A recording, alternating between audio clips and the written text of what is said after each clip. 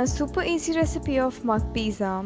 The first thing you need to do is cook your garlic with some butter and then add your onions to it. Just toss it all well, and for some extra flavoring I'm adding my Italian spice mix to it. You can just substitute it for your oregano and chili flakes.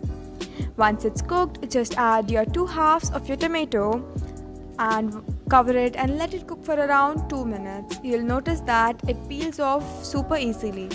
At this stage, you can just put it in a blender and blend it into a fine paste. Instead, I prefer just mashing it using my fork. Now, as per taste, add your salt, sugar and chili powder. Over here, tomato ketchup is totally optional. You can use a store-bought pizza sauce instead, but I'm sure that the homemade one tastes much better and is super easy to prepare. Just cook it off until the perfect consistency.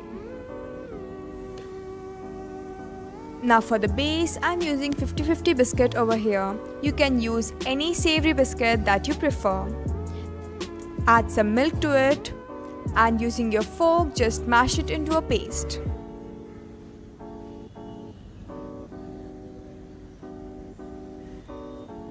Add a pinch of baking powder to it and make sure that you mix all well. Top it off with pizza sauce and some cheese.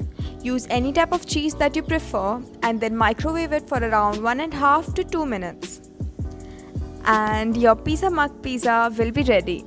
I hope you like the recipe. The list of the ingredients will be in the description box. Do check it and don't forget to like, share and subscribe.